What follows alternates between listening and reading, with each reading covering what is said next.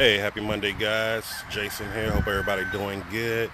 I just wanted to ask, are you prepared for winter? And I don't mean literal winter. I mean when you're trying to set your goals, whether it's exercise, work, anything. And are you prepared for the bad things that are going to come in place? And the reason why I asked that is because Saturday, February 2nd, is the second year anniversary of my brother dying. So that's a hard day for me. Usually, like last year, I would just go out to the bar, go get drunk, drink away my depression, my sadness, and I just had to let myself, I had to start getting prepared for it. Hey, how's it going, Virtue Queen? And that's why I ask you guys, like, are you prepared for winter? Like, we know things are not going to always go our way. There's going to be bad days. They're not going to stop. So keep negatively reinforcing those things aren't going to help us. So like what I did this year, I knew it was a bad day, so me and my wife, we had our date day on that day intentionally.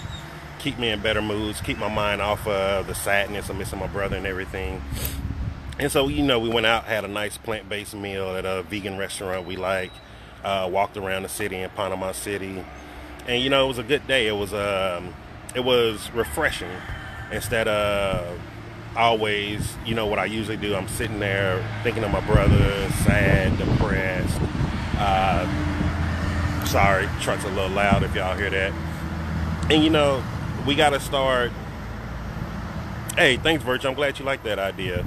And so we got to start making plans and planning for those bad days. A lot of times we want to throw it off in the back of our minds and not think about it. But when it comes, it hits you so hard, you're not ready for it.